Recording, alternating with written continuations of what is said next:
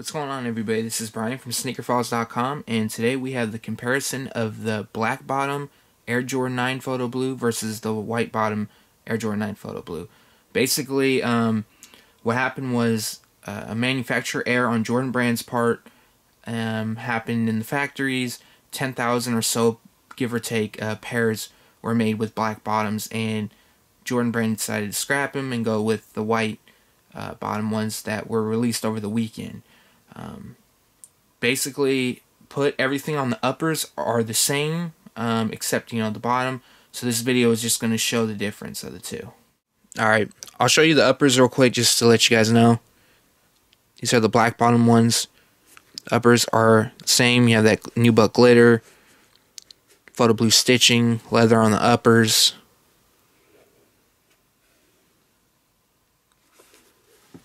Here's the white bottom ones. Nubuck, glistening type glitter, whatever you want to call it. Same leather.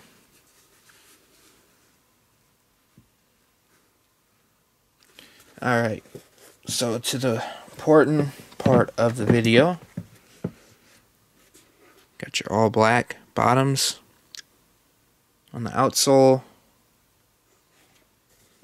which creeps to the toe cap.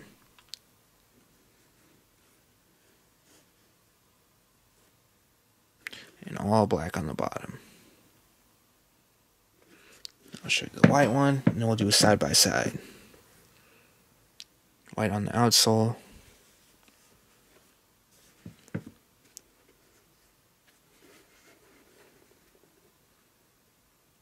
And then we have our white sole.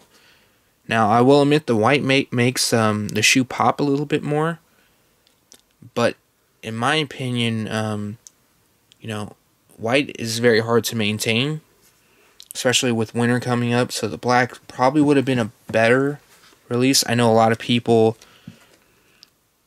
actually it's probably 50-50. Some people like the white, some people don't.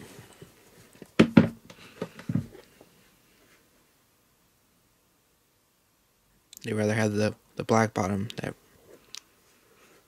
is shown.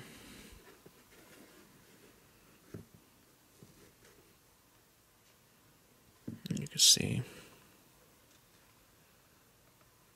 Personally, I don't know. I would rather have the black bottoms personally to wear.